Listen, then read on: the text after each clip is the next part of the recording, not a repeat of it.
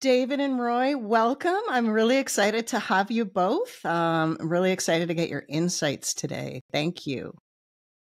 It's a pleasure to be here.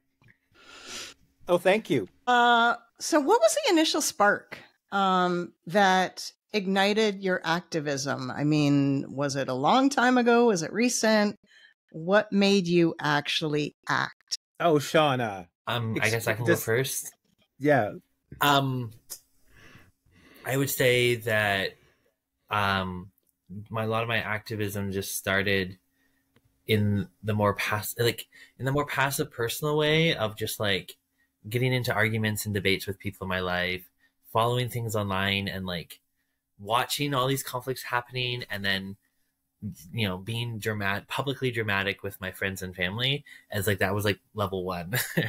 Right. And then once I got comfortable enough with the idea that you can be dramatic and your friends and family can handle that, and you can navigate that part of those relationships, started looking to the outside world. I mean, I find protests are so empowering. I was in Quebec during their huge 2012 protest movement, and there's something really perspective shifting about standing in a protest that has 200,000 people. Like, it really shifts your mind of what is actually possible with people power. Like, and that protest led to a majority government, calling an election early, right? Like, so there is the sense of power that can come from direct action.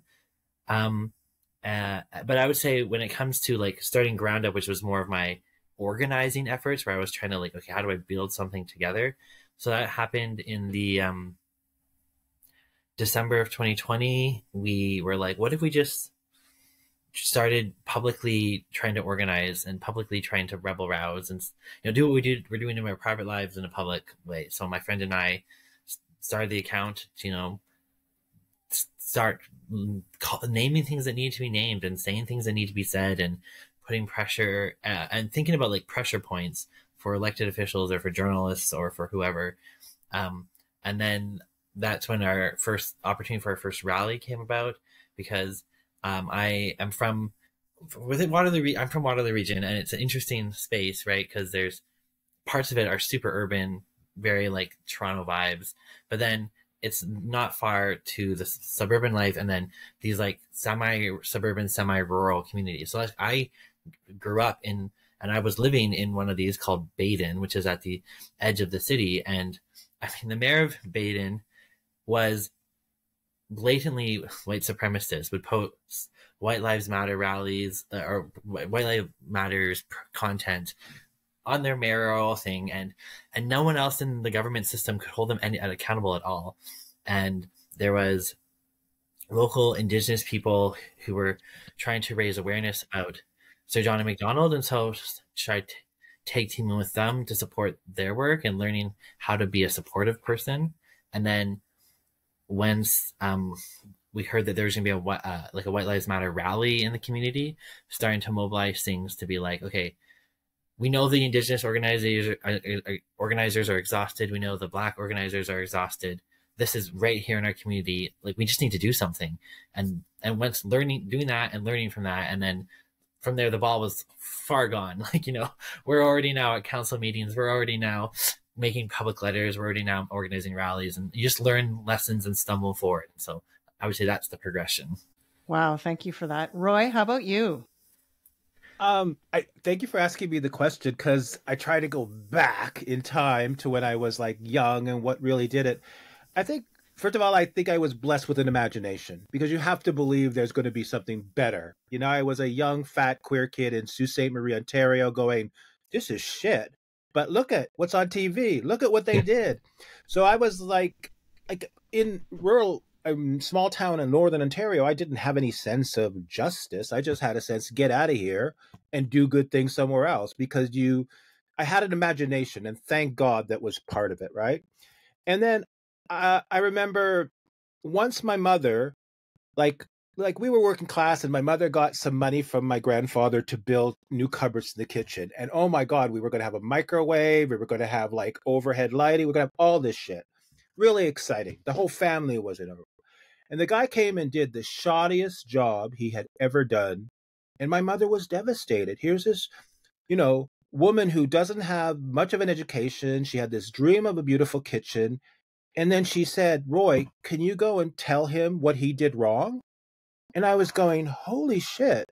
My mother, who is a tough cookie, Italian housewife, cannot face this white man who, was connected to the family. That's why he got the job. He was a friend of a father. She put me out to tell him everything he did wrong. And God, I felt powerful. I felt like I'm sticking up for my mom. I'm telling a big, asshole of a man what to do right. I didn't know the first thing about woodwork, but here I am, a woodwork expert, right? So that was like really, I was trying to think of the first thing, right? And then when I went to school, I read a lot of Bertolt Brecht because I was studying theater, right? And I thought, oh my God, here's this guy writing plays, putting them on anywhere, and actually sending a message and using theater to educate people. I was, oh my God, I'm going to, and I started reading about environmental theater and the Worcester Group and all these people that live together to create theater to change the world. I thought, that's me. That's what I'm going to do. I never did that. And then I came to Toronto, and Toronto was like my life force. Toronto was the good medicine I needed as a queer kid. And I came into Toronto when AIDS was happening and there was activism there. I was like protesting for my life with all these wonderful queer people. I was finding my voice. I was learning from all these people and connecting the dots. It was exciting, right? And then I think for this last one, the last protest kind of that led up to all this was during these Save the Children hate rallies that were happening across Canada. The last one was October 21st. I had this idea, and it always comes from a spark. I remember talking to this artist from Copenhagen, and he said what he did, he brought his easel into the government house where all the politicians were meeting, and he started to paint them. It freaked them out. So I organized something like that in Toronto, where we had an art drawing class outside of the city hall. Then we all went in with our boards and we drew it.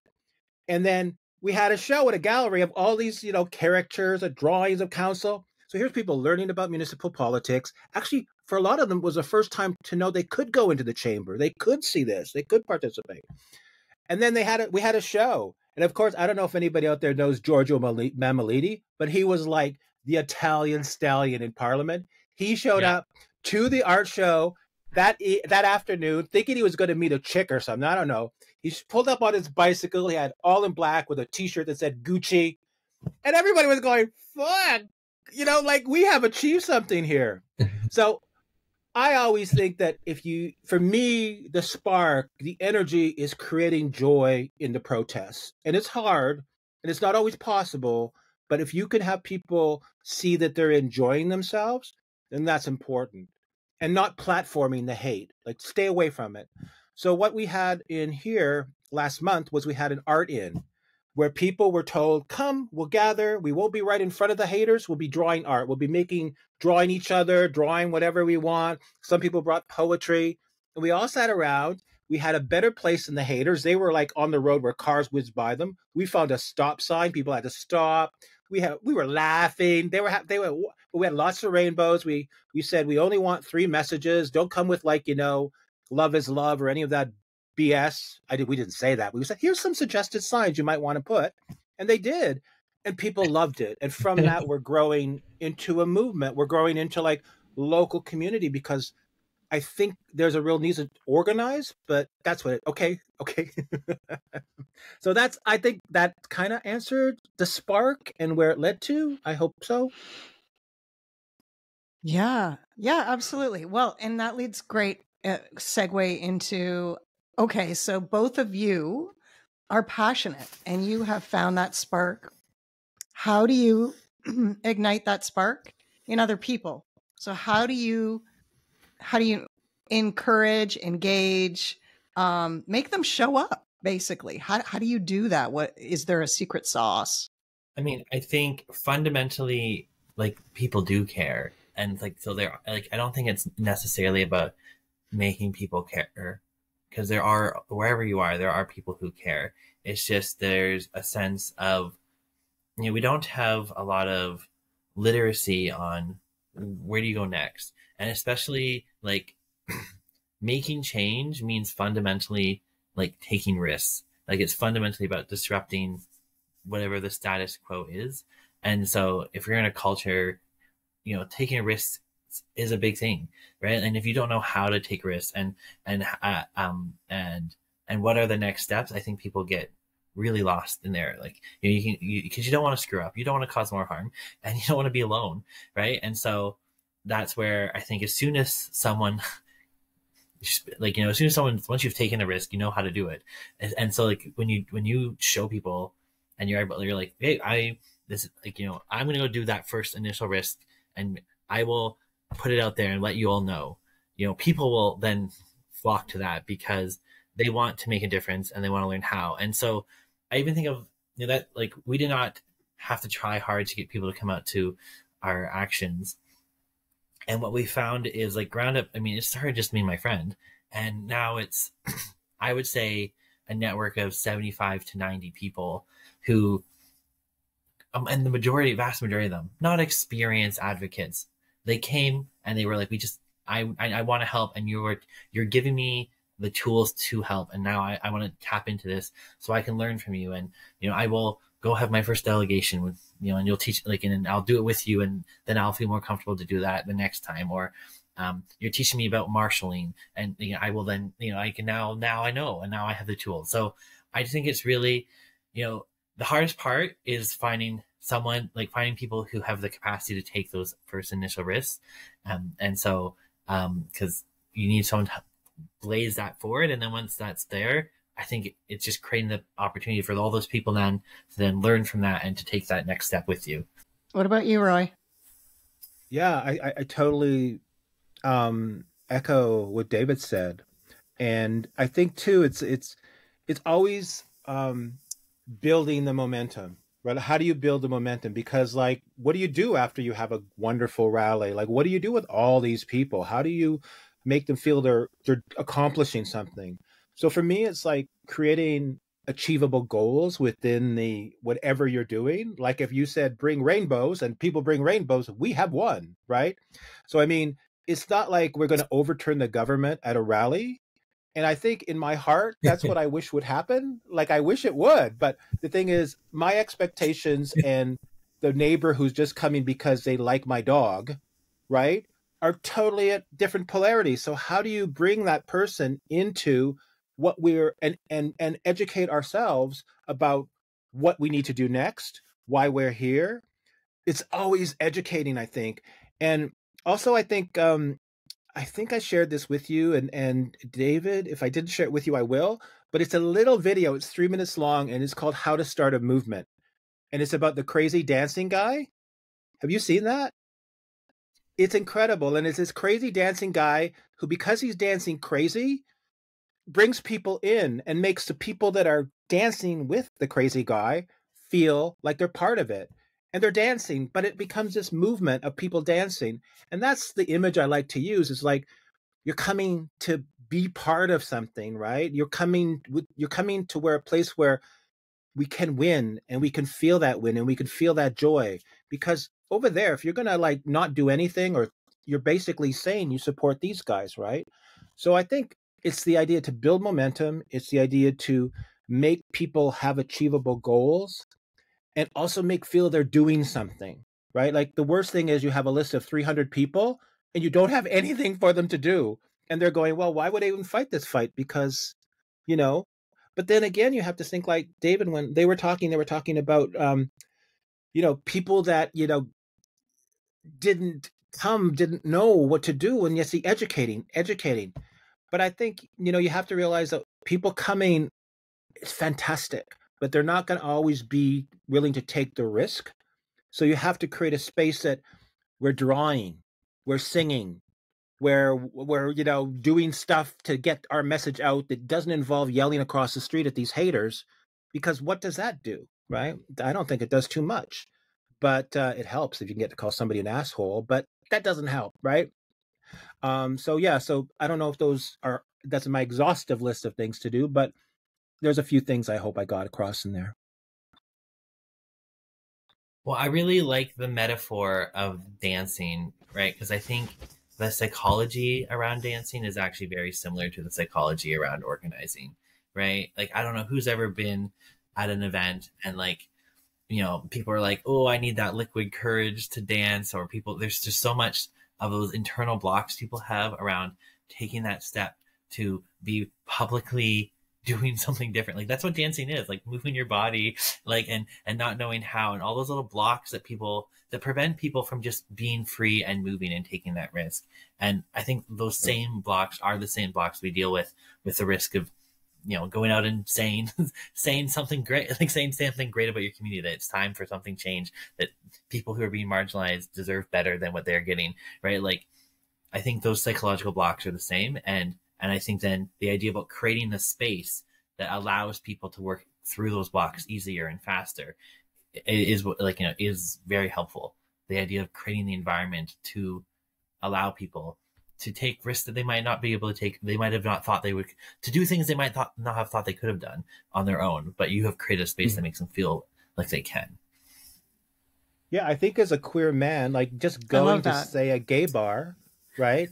You're queer and you got to go into a gay bar. That's a risk. You got to, like, you know, dress up nice. That's a risk. You got to go on the dance floor and, you know, do it, right? That's a risk.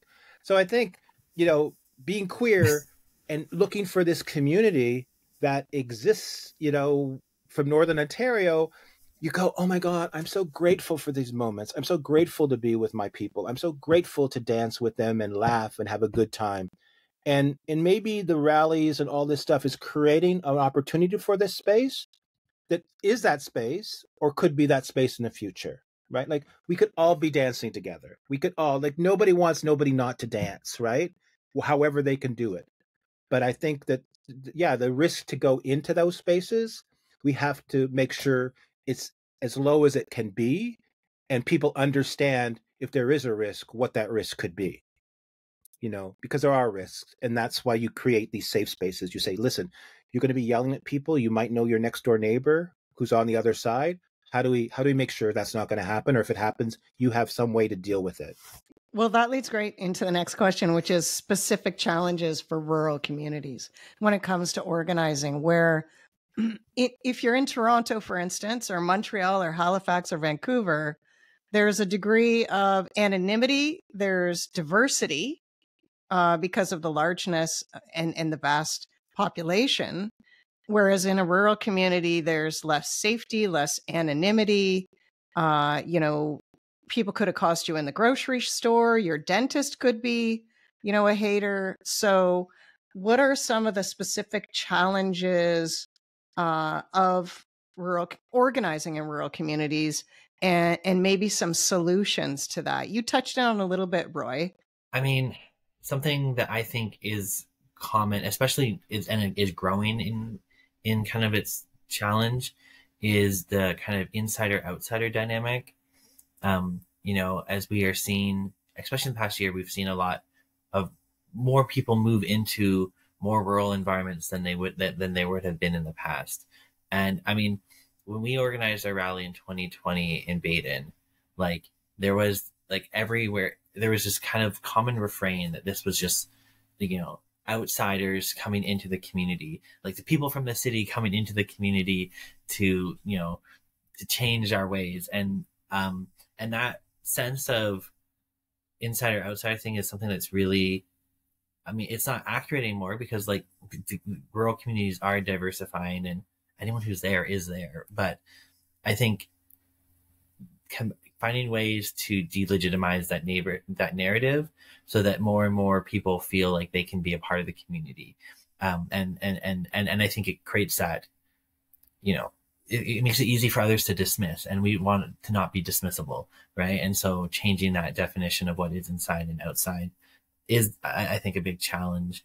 And you're right, there's this, I don't know, like, family compact of very tight relationships, especially when it comes to, like, systems of power. So if you're in a town and, you know, the person, like, you know, with me, it's your mayor, maybe it's the head of your chamber of commerce. I don't know, like, you know, there's some people in a position of power who are causing harm through their roles, right? Like, there's this real cemented system of network of relationships around them, that can be very hard to unwind. And, like, I don't have full answers to how to resolve these. Like I will say, we got rid of that mayor, and then in the next election, they elect his community elected a slate of people just to reject what we had done, right? And so clearly we were like made a statement that we made them so frustrated that they had to mobilize in that way. But it's not.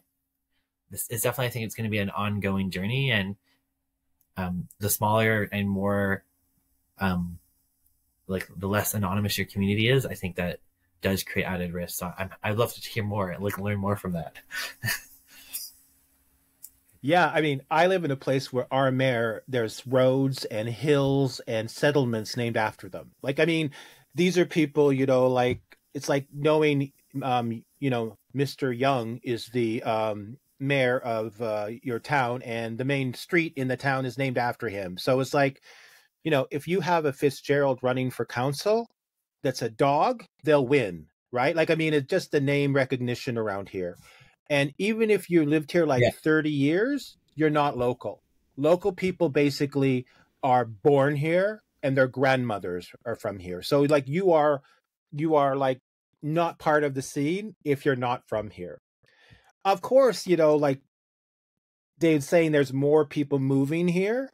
But again, like it's just like the city where, you know, they've got their mortgage to worry about, they've got their family to worry about, they've got the winter to worry about. And so, you know, there's this belief, oh, this new influx of ideas and stuff like that. A lot of people are exhausted. They come here and it's to relax, right? So to get them motivated is hard. And also like social spaces, like we don't have them, like those third spaces people talk about, libraries, basically, right? So your library is the center in these rural places. And so circling back to when you asked me about activism, what sparked things. So when I first moved here, I was going, holy fuck, I love it here, but there are like a lot of pushback on anything progressive here. Like it just like, I came because there was a progressive community, but that progressive community is like limited in its scope, right? But I love them. Wonderful. So the thing at the library is the somebody on staff was telling me it's not the best place to work. And I went, okay, let's deal with this. So the head of the library, she decided that because she didn't like coffee, she was going to get rid of the coffee, you know? So you couldn't go to the library and have a coffee. And I was going like, you know what? We live in a rural place. The library is the only place where you can go where you don't have to pay for anything. So if you can't go and have a coffee in rural Ontario when it's 30 below, where you can go and have a coffee with your friend, you don't have to have the heat up and spend money. You don't have to do any. There's a fireplace in our library. Sit around the fireplace, talk to your friend. She took away that coffee. And I made a big stink about it. Bring coffee back to the library. It was all over social media. It was in the paper. And coffee got back. But that was a really small sort of like thing that I could do in this community when I first started, right? But I think also the church is really strong here. Like evangelical church, I think Bancroft has more churches per capita than anywhere in Canada, right? So you have all these evangelical people on council, you know. So I think those are some of the problems with like rural areas. The idea too that isolation, like to get anywhere, to meet anybody, there's no public transit. You have to take your car. If you don't drive, you're unable to drive. You can't go. There's divisions between like young people and old people because we skewer toward old. So we've never had the opportunity to bring young people in because it's like a different world sometimes, and we don't have the links to those young people, and especially if you're queer. You know, there was a queer group started, and it's like, oh, we can go and pick them up. Well, imagine a queer person who's in the closet going, I'm going to go and jump in this car with this old guy and go to my gay meeting, mom and dad. Like, yeah, like it wouldn't happen. So how do we do? Like David, I don't have a lot of answers. But you build community. You find ways to build community in small ways. And you know what? You make them love you. You make them think, oh my God, Roy is so much fun. Oh my God, Roy's so hilarious. Oh, Roy's doing all this great stuff. And then it's like, you hate somebody so good as Roy? Fuck you. Like, that's, I think, what, yeah, like, you just have a good time, you know? You just show them what they could have. You could have this. I do wonder. Are you having a good time with Ground Up? Because we definitely do have good times, and we make sure. Okay, good. Like, actually, I would say there's a huge spine of what we do that's just about relationship building work, and also like reminding us about the joy within this work. I think that's very critical. But I was thinking about like the solution to this, the insider outsider dynamic, or and this is where I wonder like if Waterloo Region has a lesson for more rural communities, in that like part of the structure of Waterloo Region forces rural communities into relationship with urban communities, right? And so like when we were organizing our rally, yeah, we were the majority of people who showed up were people from the community, but we did have people from the cities come and help. And we also were able to rely on, for example, the academic anti-racism thought leadership of people at the universities locally to help guide us. So we were able to draw on those resources for like this idea of thinking regionally, like allows you to draw on resources and supports elsewhere. And I mean, Ground Up now, we've shifted more to focus more on stuff in the urban core, but we still have a lot of people from the rural communities who are still participating.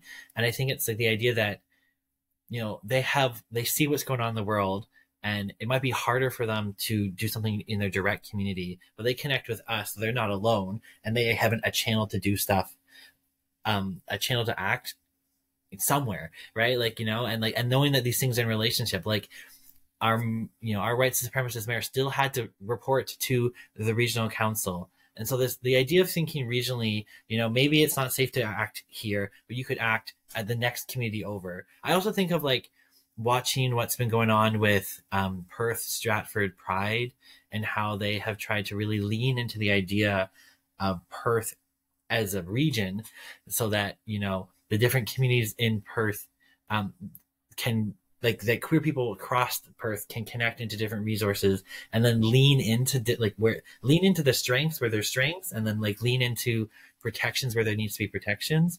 And so if you watched, I think this past summer's Stratford Perth Pride, like, I think it was like, there was so much energy there. And I think it's because of this idea of being able to act as a region to create spaces that were safer for people, and then also places where people can act, and then connect the resources back to places that are more isolated. So I think, I mean, I know Bancroft's hard, like Hastings County's a really big community, but even the ability to try and lean on those kind of regional resources around to make sure that, yeah, there's still ways to build momentum, even if directly in your neighborhood isn't the best place to do it. Right. And that brings up a really good point, I think, too, because I mean, it's really hard to be a one-issue activist in rural Ontario, because you're an activist. And so, like, you don't have the ability to say, oh, yeah, I'm the chair of this group that is dealing with this one specific issue that's so... No. You have to be at everything. You have to be at least seen to support those groups, right? Because, like, if you just sit at home and going, I'm only going to gay rallies, you might go to 2 rallies in the 10 years you live here, right? Because there's not going to be that many. But if you go to the rally to support Indigenous people, maybe they'll show up to your rally, you know? Maybe they'll see that you support them and want to be part of it, or at least give you the support. So I think that it's exhausting in rural areas, because you have to create not only your areas to play in, you have to create your areas to fight in, you have to create your areas to learn in. And it's a little different from an urban setting where you have access to all of these resources, right? All of these people. So I think, you know, again, we live in a beautiful area, take sustenance from the world we live in and move. But I mean, it can be exhausting. And I think that's a point that you made me realize, David, when you were talking about connecting these groups, because it's really important, right, to do those things. Like, I'm trying to get the art gallery and the theater people involved here, because they are the ones that, you know, could link to other groups that aren't necessarily even know they could be on side with us, right? Like, it's like spreading out, you know, and so that you don't have to deal with a lot, because it is a lot if you consider yourself a leader or an organizer. Yeah, I think building those relationships are really important. That was going to be a question and you led right into it. So that's amazing because it is true. I mean, you're closer to a bigger city, perhaps, and maybe there are resources, like you mentioned, David, that especially universities have research, evidence, things like that, where they can help your case. They can help build statistics for social media posts and things like that, or anything. Like, I mean, the sheer network that a university has even. Speaking of networks, I know social media can be a great organizing tool, but it can also cause a lot of harm to specific communities because, as we know, people who are against progress, perhaps, also utilize social media platforms. I wondered what your thoughts, both of you, are on building, number one, in organizing, but also, communicating. Is it the best form of communication, or what do you think is the best form of communication? How do you utilize social media, or do you have a love-hate relationship with it? Yes. I mean, go Roy. I loved your reaction. All right. So also social media is changing, right? To say we understand social media where it's constantly, like different apps, different things, different so, and it's also who controls social media, right? So it's like when you're trying to get information on, say, Palestine and what's happening there, you have to realize Meta is not maybe your best friend, right? So you have to be aware of the social media and where it's coming from. Also, I find it, the last thing we organized, I said, let's not use social media because of those things about the haters getting involved. But social media is a lot of work, right? You have to put the post up. You have to have the anxiety over who likes it, who shared it, who commented on it. Do we have to delete this comment? Oh God, are they going to know? Are they going to organize? We organized this thing by email, and it was magical. It was so magical. Here's an email with all the information. Send it out to people you know. If they have any questions, get back to me, but we'll see you all there. I didn't know how many people were going to show up. I didn't know if it would be a success. I didn't know, people would say I'm coming. I'd feel really good. But I knew that all of this organizing, all of this planning was done away from social media. It was so refreshing because I wasn't worried. I wasn't like, oh my God, who put that post up? Yeah, does it work sense? So it was like wonderful to use, but living rurally where media is so sparse and questionable, and now even with like Facebook not allowing news stories on the pages, it's a good question. I don't have an answer. I say use it if you can, but be very aware that other people see it, other people use it. It causes anxiety. It causes distractions in a way, because if somebody starts talking about something you don't even want to talk about, you have to kind of address it or delete it. And it's a small town too. So you're like, oh my God, there's crazy Joe again putting his crazy fucking shit about G4. What am I going to say? G5, I don't want to organize that. I want to organize fun. I don't want to be your nanny. So, I mean, I love email. That's how I'm going to organize. It's like old school phone tree, which I love. So I can't say, I mean, David, when I was listening to him on the podcast, I thought they had some really amazing points on just posting and stuff that made me say, I want to talk to them. So I'm really excited to talk to them now, talk to you now, David. And, and I'd love to know what you think, because you have some great insight. So what do you think about social media? I mean, Ground Up started just as a Twitter account. And in many ways, that's really all Ground Up is. Like, in some ways, there's and I see, like, you're right that the social media train is evolving really rapidly right now. Like, I mean, whatever X or whatever they're calling it has kind of shifted a lot. Meta is not allowing news. So there's a lot of real big challenges, I think, in the current moment. And we're definitely in transition. But I think, I think the idea is that people want to know what's going on. And so there are people everywhere around the community are trying to follow things that they care about, things that are important to them, things that are happening. And so I do think that's where I was saying, like, we should expect that there actually is people out in there in the community who care and want to help and want to get involved. And they are hunting for this information, and we just have to find the best way to get it to them. Right. And so what that will look like, I think, will evolve. One of the things I liked about social media at the start, like the anonymity of it, was really powerful. Because, you know, it was, we like popped out on the scene and we're just like calling out elected officials for their voting record, and we're just, you know, highlighting issues in the community. And because it was like, there was the mystery of what is Ground Up, who is Ground Up, what is going on with Ground Up.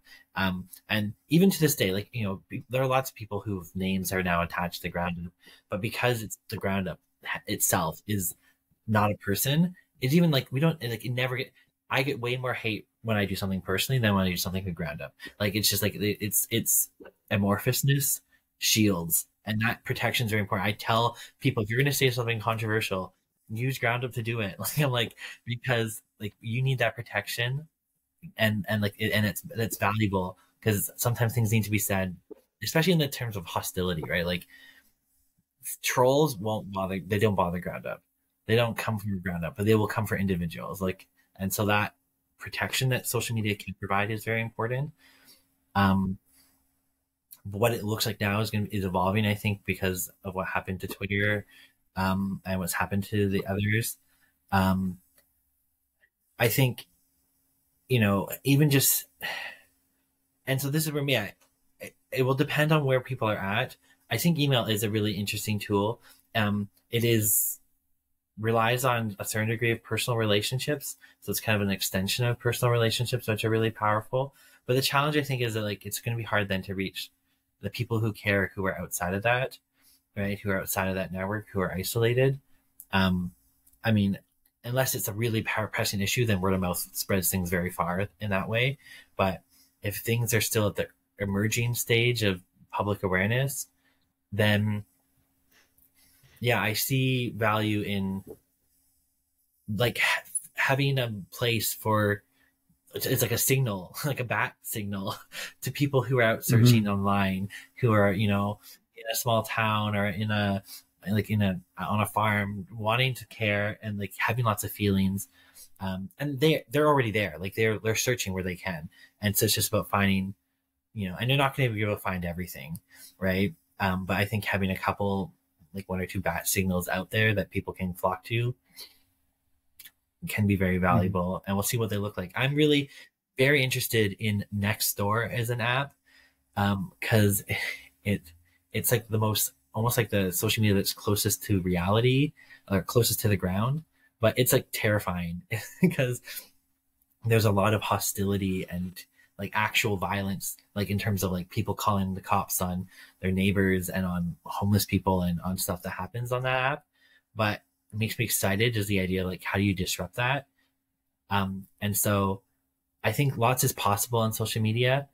I always would say, just don't do it alone. Like, get a team, you know, get a buddy, get a partner, get someone you can tag team it, and pick a social media and throw a bat signal in there and see what happens. Because you're going to find people. And wherever you go, you're going to find people, and then build that. But just don't do it alone. I think when you do it alone, it will destroy. Like, it is soul crushing. But having it be a kind of collective project, maybe there's a bit of anonymity that you can rely on to protect you. I think that, I think that's probably the best strategy for social media. Yeah, I've used That's awesome advice, David. And so building on that, I have a question though that comes out of that. Could I ask my question of David? Go ahead. Another thing I find too with social media and what social media and I apologize for my dog barking. That was my dog.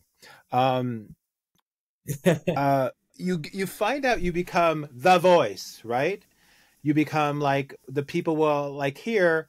I'll say to the reporters, please talk to other people. Like they're as eloquent as I am. They can give you, you know, all the things, like, because you become this kind of like leader,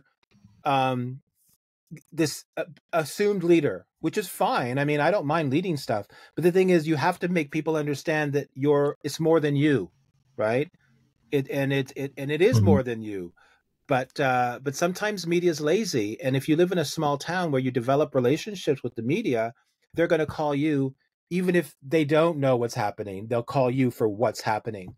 And so you have to always be careful in rural areas that you don't become the voice of the movement. You can talk, of course, everybody should. But the thing is, like, it's the other day I was at the theater in downtown Bancroft, and somebody said, I heard somebody call me Rainbow Man. And they didn't mean it in a nice way. It was like, oh, there's that queen that's always trying to get the rainbow flag in our lives, shoving it down our throats, like, why do they have to shove it down our throats? And she was young and she wanted to be cool. And I think her saying that was kind of like, it was dismissive. So I was like, okay, girl, I don't mind being called Rainbow Man. I think it's beautiful. So I said to her friend who doesn't know that I know, I said, who was that woman that called me Rainbow Man? That was so sweet. Tell her thanks. And that gets back to her, because I don't know where I'm going with this, but just don't try and be the leader of your community. You be the leader and you get it. Chose the leader, but don't throw your shit around. Try and get other people to throw their shit around. And it'll happen. Anyway, sorry, Shauna, that was just something I want to add. But I think the question around the like leader thing, this is one of the reasons like we started like as an anonymous group, because I didn't want it to be about me, right? Like, it's like I'm literally no one special. I have no better analysis than anyone else. I am no expert in anything. And so it's like, and I don't want, like, I also very mindful of like the traps, like, or just, yeah, the traps of ego, like, I see happens with politicians all the time, and even like influencers get caught up in all that stuff. And I'm like, we're trying to, like, the goal is to mobilize people and move people. But I'm always the one doing podcasts. I'm often the one doing interviews.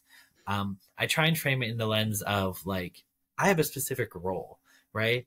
I am founder, and that's a role. So I can speak as like, no one has the knowledge that I do because I started the bullshit back in the day, So that's like a specific role I can speak from.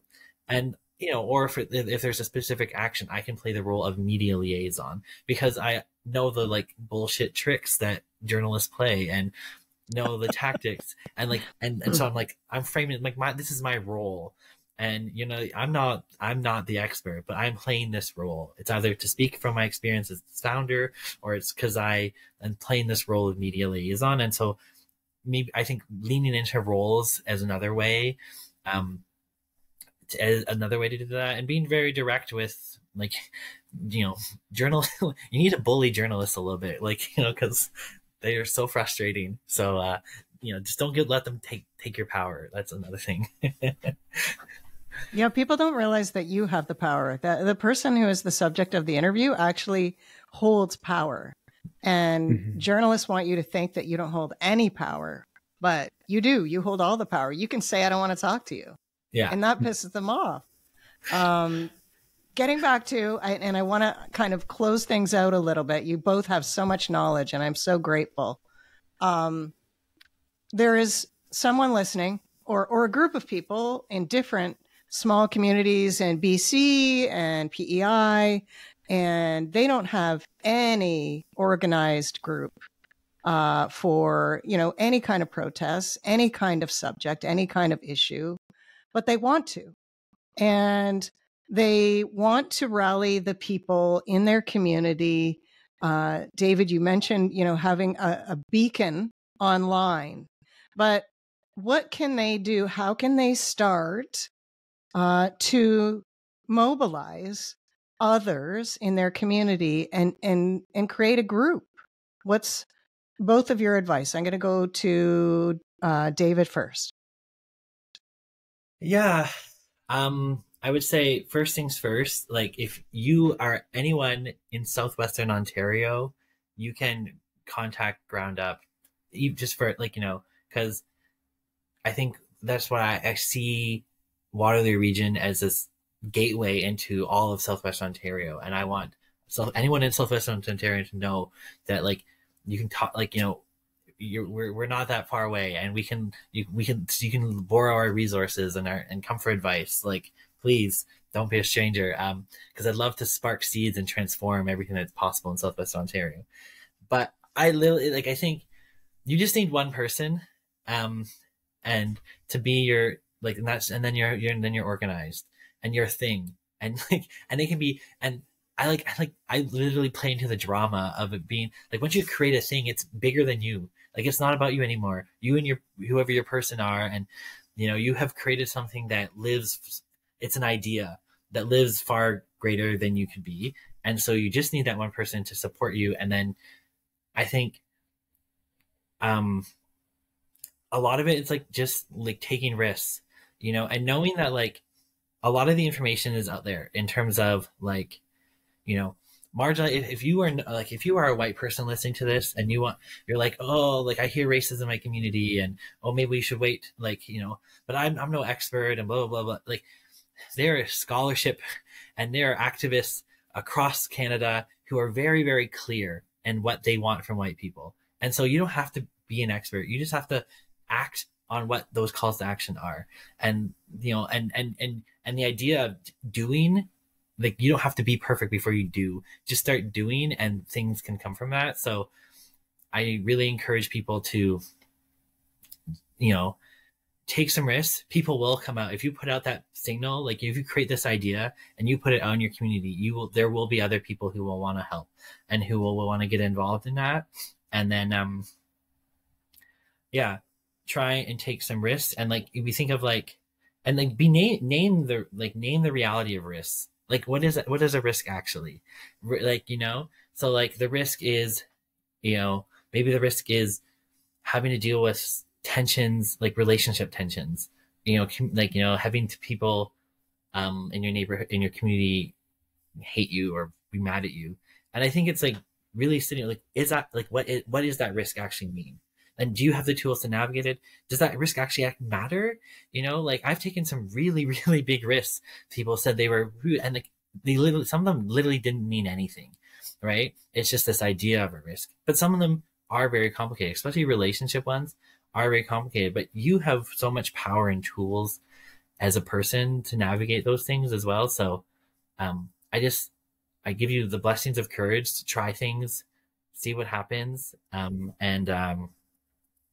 and like, there are organizers across the world that you can learn from. You can even ask direct questions. If you send an email to groundupwr@gmail.com, someone from my network can give you some advice. Like you're not alone.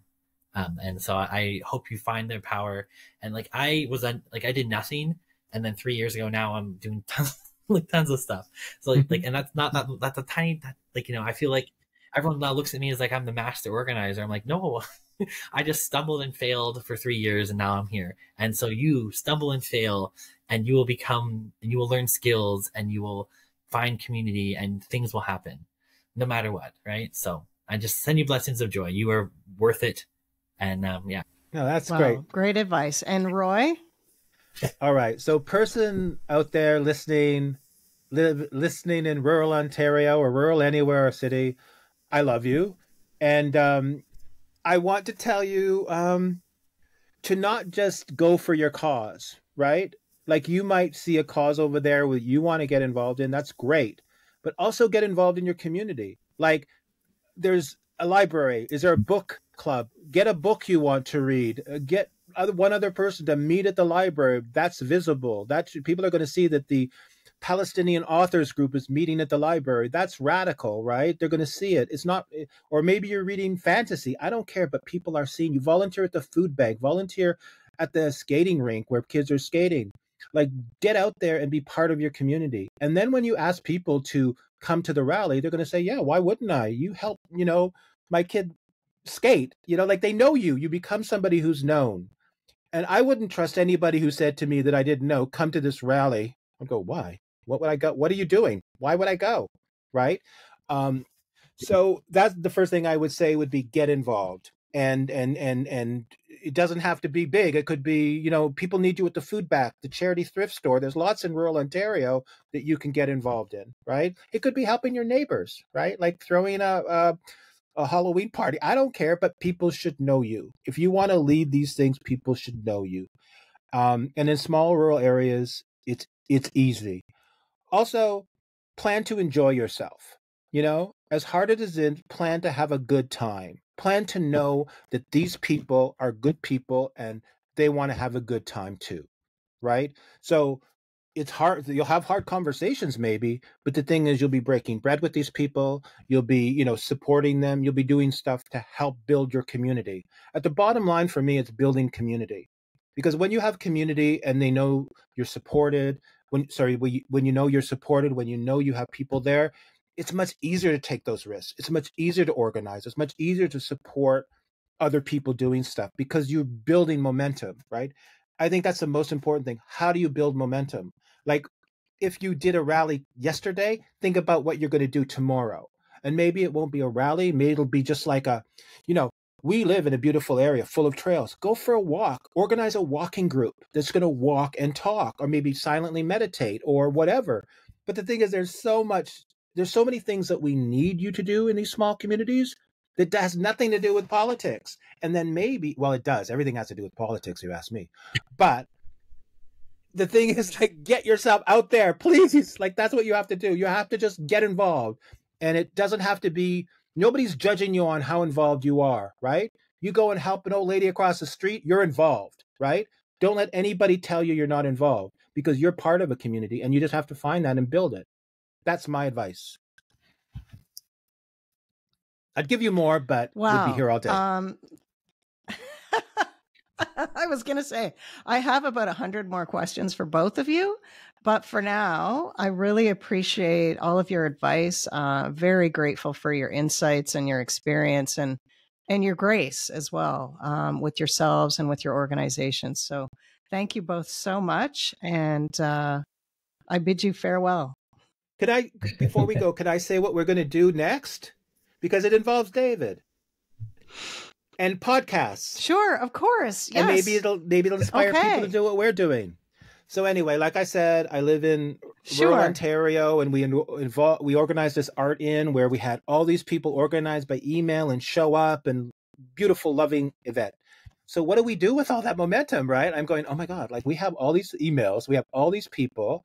And then I was listening to podcasts and I heard David speak. And when they were speaking, they said great things that we didn't even cover in this podcast that we could have part two.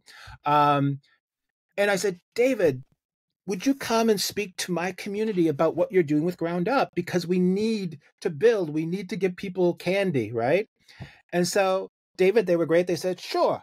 So anyway, I sent it out to people. Great idea. Wonderful. Okay. And so that's the next step out of this great thing we did on the art in, that the momentum is happening. And it's not big. We're all going to meet, talk about what Ground Up is, how they organized it, what's the purpose, what they're doing next, what we're going to do next. And it just builds momentum. So I want to thank you for bringing, Shauna, for bringing David and me together so we could organize this event more. And thank David for all the work that they're doing and all the work that you're doing, Shauna. So thank you so much. It was lovely to meet you, David, here, and continue to work and talk to you, Shauna. You're an inspiration. So thank you. Yeah, much gratitude. And bro, I didn't even realize you were from Bancroft. That's like my favorite part of the province. I will drive to your event. Like, I will be there. You will? Yay! Awesome. Oh my That's God. great. You can stay here. Yeah. Perfect. Okay. Spent a decade of my summers working in summer camp up there, so I love Bancroft a lot. Okay, we're going to plan Very even more, exciting. David. There you go, more plans. Maybe we should have like a town hall. Why don't you guys plan a town hall and we'll do some big virtual town hall, how to organize. Well, that's something Ground Up is Amazing. looking to do, something in that area. So I will let you know if we move, when things come together. It's always evolving. Things are always so flexible and fluid, but that is the intention, is to move in that direction next. Let's get our thing down first, Okay. David. Well, and thank then you both. we'll take over the world.